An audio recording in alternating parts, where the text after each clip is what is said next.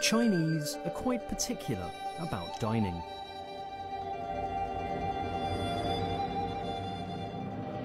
Thanks to their love of food, there is an astounding variety of Chinese cuisine, coupled with unique anecdotes and etiquette. And thus, a great nation of gourmet has come into being.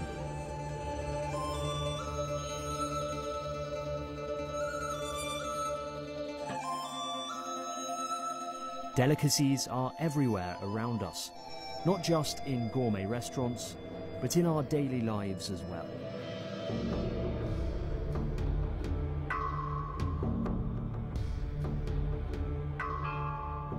The chef is cutting tofu into thin slices. He is extremely careful while doing this, otherwise the tofu will be mashed. Stir the meat paste with shrimp, spring onion and ginger to make the stuffing. Put the stuffing in the tofu slice, wrap it and press it tight. Steam it for about 10 minutes. And then glaze it with soup stock. The graceful looking and delicious dish has a unique name, Bagong Mountain Tofu Dumplings. What's special about the dish is that the tofu used in it comes from Bagong Mountain on the south banks of the Huai River in Anhui Province. It's said it boasts a more than 2,000-year history of tofu making.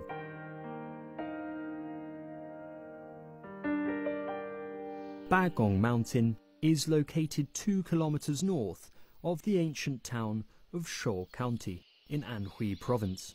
In the Western Han Dynasty, 8 famous scholars lived on the mountain and were called Bagong, meaning 8 gentlemen. Though the mountain was named after them, it became well known as the birthplace of tofu. The township of Shou County, at the foot of Bagong Mountain, was once owned by Liu An, the king of Huainan 2,100 years ago. He was the grandson of Han Dynasty Emperor. When the palace of Huainan King was renovated in 2001, a sculpture of Liu An was erected, not as the king of Huainan, but as the inventor of tofu. Was he the inventor of tofu?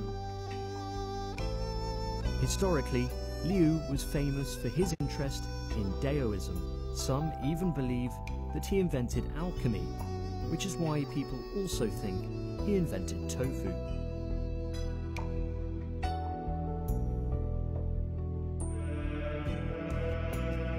The painting on the wall tells the whole story.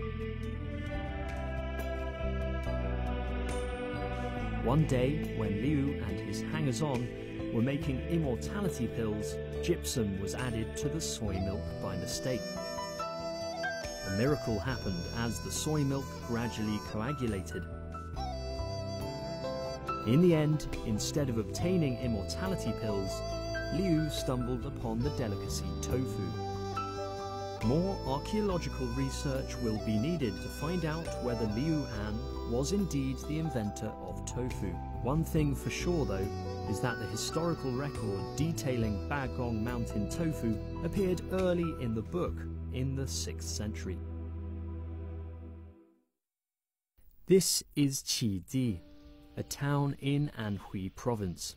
In September, villagers are busy harvesting their most important crop, soybeans.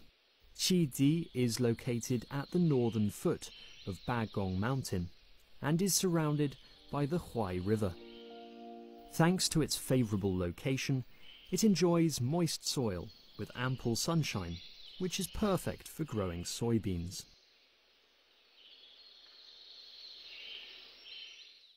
Local legend has it that an alchemist accidentally spilled gypsum into the soy milk and was astonished by the resulting bean curd. Thus, Qidi has long been associated with tofu making and is regarded as the best tofu village.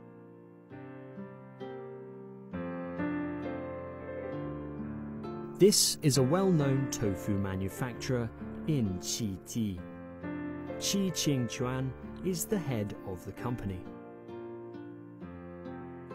八公产豆腐传承2000多年了，按照现在提高的人们的生活水平和对食品的要求，我们华南豆腐呢还有很多地方要迎合或者是符合现代人的豆制品或者食品的一些饮食习惯、健康要求。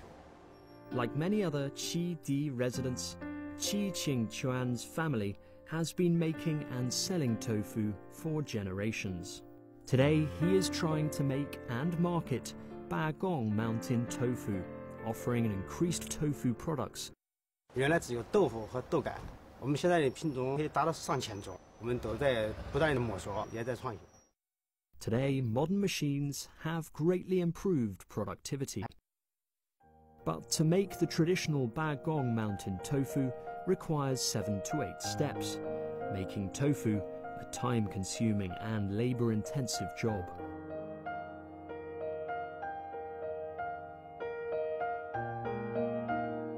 我太辛苦了，因为起早贪黑，不管是刮风下雨，还要做，冰天雪地要出去销售，再冷的天要起来磨豆腐。 Despite the hard work, Qi hopes to pass on the traditional craft. Since it was the birthplace of tofu, how is production of Bagong Mountain tofu different from other places? 我们的这个磨都是山东的红麻呀，它这个做的磨呢，磨很细，而且很锋利。大磨是用来剖半去皮的，然后小磨是筋磨出浆。大磨叫母磨，小磨叫子磨，叫子母磨。 The bigger mill is used to grind the beans into halves. Dip the halves in the water long enough so that the soybean cells swell, allowing the rich protein, fat and other nutrients to be easily dissolved.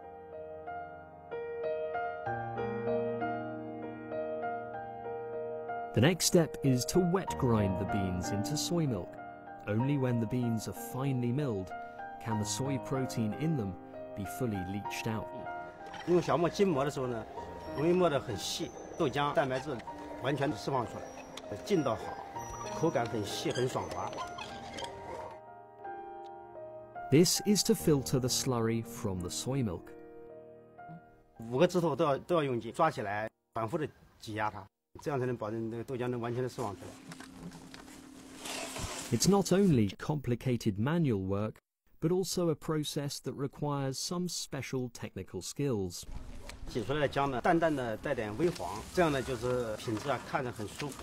After the filtration is done, the soy milk then needs to be boiled in a large pot. 开始一定要用大火迅速烧开。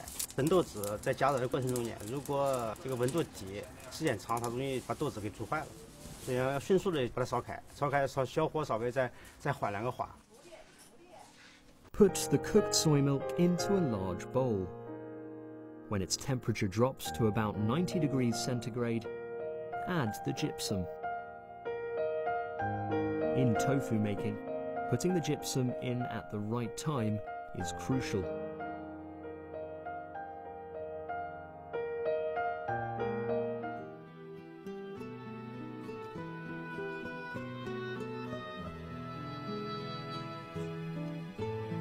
When the gypsum is slowly added to the soy milk and the mixture is then blended carefully, the liquid eventually gels into what we call jellied bean curd. 盛豆腐脑往筛子里边放的时候，它的方向一定要是一致的，就像切口这地方，一定要是跟它一道一道切得好好的，不然的话，它豆腐就容易排裂。Wrap the gelatinous tofu with cheesecloth, and then you can move on to the last procedure, which is pressing it. When the water is completely squeezed out, the tofu is ready.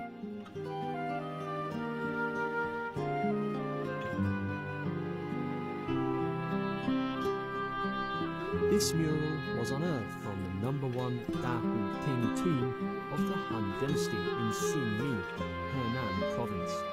When it was discovered, it was regarded as a painting depicting winemaking. After investigation, experts believed it actually depicted tofu production in the Eastern Han Dynasty. The craft has been remained, In the Compendium of Materia Medica, completed in 1578, says, Liu An, the king of Huainan, invented tofu. It seems the belief of Liu An as the inventor of tofu has existed for quite a long time. The book also describes its medicinal benefits as helping the spleen and stomach. The nutritional value of tofu has long been recognized. It's abundant in protein, of which 92 to 95% of it can be absorbed by human bodies. To ancient Chinese, as well as other Asian people who had less meat in their daily diet, tofu was undoubtedly an important source of protein. It's no wonder that people love it so much. For over 1,000 years, people from all walks of life have had a fondness for tofu, with an ever-increasing number of tofu dishes enriching our life. This is a map of Chengdu in the 1860s. At that time, a man named Chen Zhenfu ran a small restaurant at Wangfuqiao near the city's north gate. Porters with poor wages led a very difficult life. Cheap and nutritious tofu was their daily food. Chen's wife, Liu, fried tofu with some ground meat, chili powder, and broad bean paste from Sichuan's Pi County, which eventually became a popular delicacy. Legend has it that Liu's face was pockmarked and she was called Chen Ma Po. The dish was thus named Ma Po Tofu, and the name of the restaurant later changed to Chen's Ma Po Tofu Restaurant. This is the famous Ma Po Tofu, with over a century of history, renowned in China and abroad.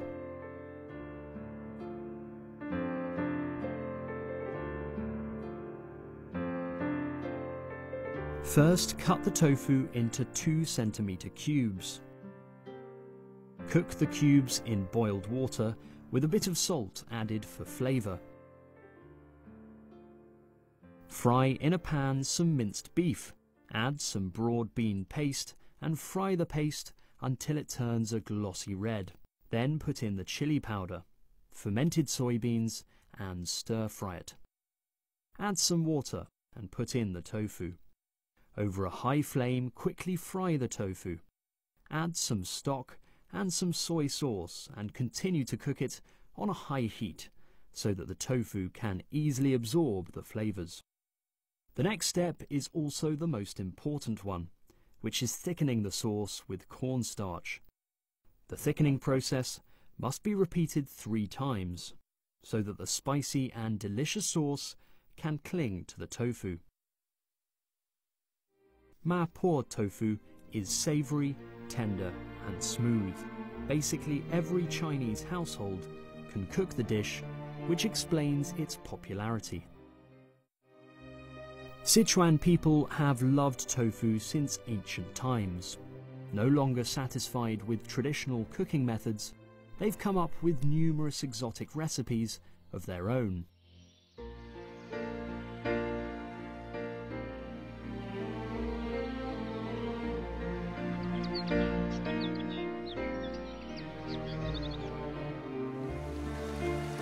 The main ingredient of this dish is tofu. Fry the tofu in oil until it turns gold. Add boiling hot, edible alkali into a big bowl and steep the fried tofu in the water for half an hour. The alkali turns the inner part of tofu into soup, while its fried skin remains unchanged. When the tofu is soaked in water, you can prepare the ingredients. Cut the chicken skin into rhombic slices and steam the chicken skin with stock, salt, ginger and green onion.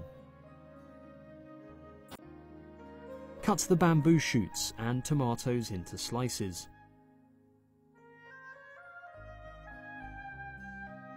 Boil the soaked tofu in a fresh soup to get rid of the alkali flavour. Add the newly made stock, salt, cooking wine into the pot and cook it until it starts to boil. Finally, add the tofu and other ingredients into the stock.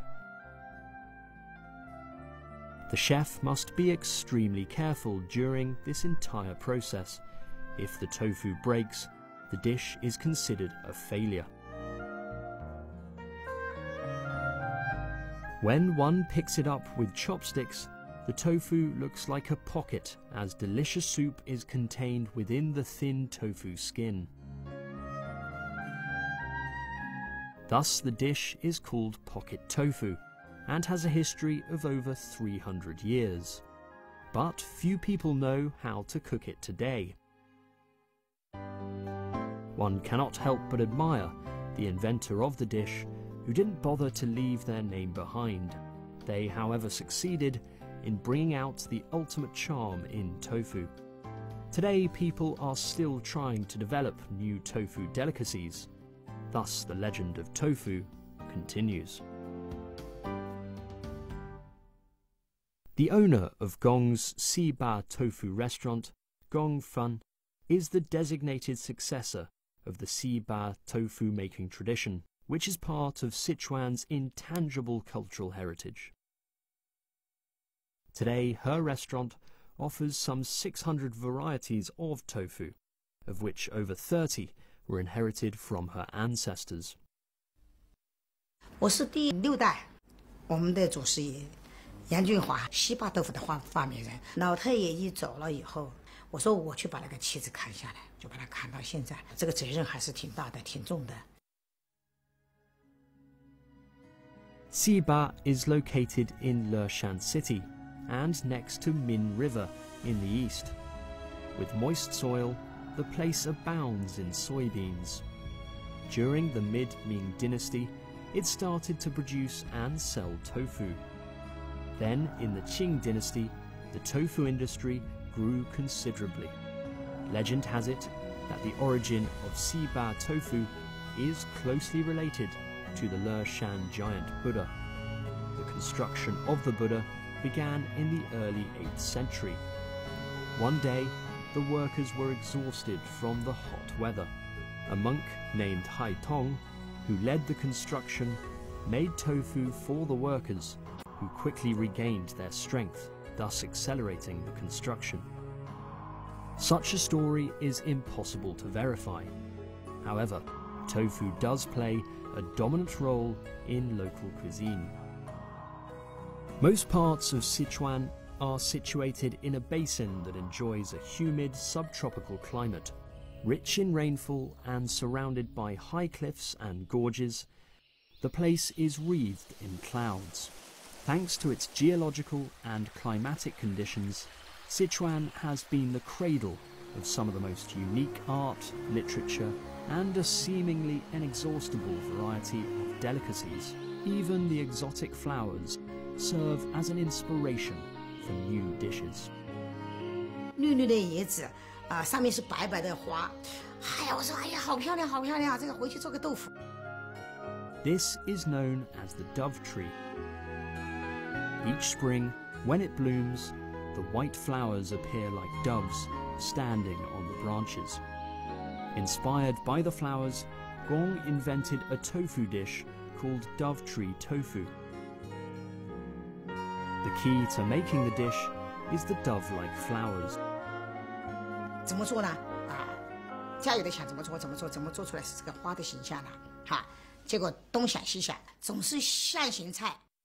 Finally, Gong came up with the idea to make tofu pancakes with pea meal, flour, and tofu. 豆粉嘛，把它烤成糊状嘛，就用那种弹的锅把它摊出来，轻轻的把它扭下去，它就成了一张皮，扭下去，就这样做。Though the final product is quite similar to the dove tree flour, the taste isn't satisfying. After several experiments, Gong gave up the flour component, using only pea meal and tofu. The tofu pancakes were finally a success. When the mainly tofu stuffing is added, the taste is quite rich. 里面的馅儿嘛，就是豆腐嘛、香菇嘛、佐料嘛。你要吃鱼肉的就加鱼嘛，啊，要吃猪肉的加猪肉嘛，要吃牛肉的加牛肉嘛。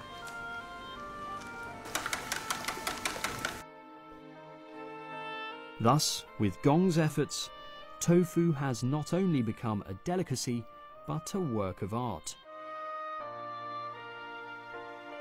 我有兴趣，真的，我做这个豆腐有兴趣，感觉就是做了一个豆腐，心里面乐滋滋的。你看，我又成功了，心里面老是总是觉得，这个豆腐做好了，好吃，好看。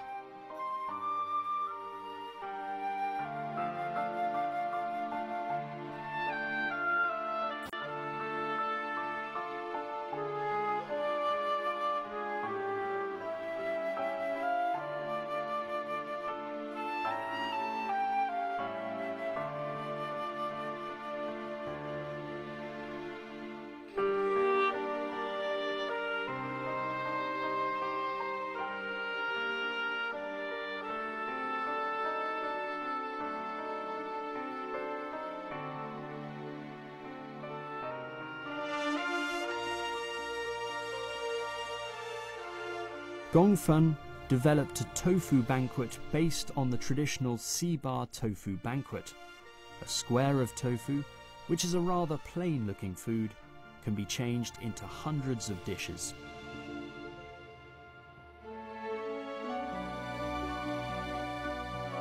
Such as bear paw tofu, lantern tofu, fireworks tofu, peacock tofu, pomegranate tofu, and many more. It not only offers abundant nutrition, but also satisfies our cravings for unique delicacies. At dusk, Gongfan enjoys the pleasures of family life, with her grandson just like millions of ordinary people. It's early autumn. The Lingyuan mountain stands in silence, with the water of the Min River slowly flowing eastward. With our life full of love and enthusiasm, perhaps we can find even more profound things. What does pastry mean to Chinese? And how does it influence our life and diet? What's its importance to China's food culture? Please join us for part 5 of Discovering Chinese Cuisine.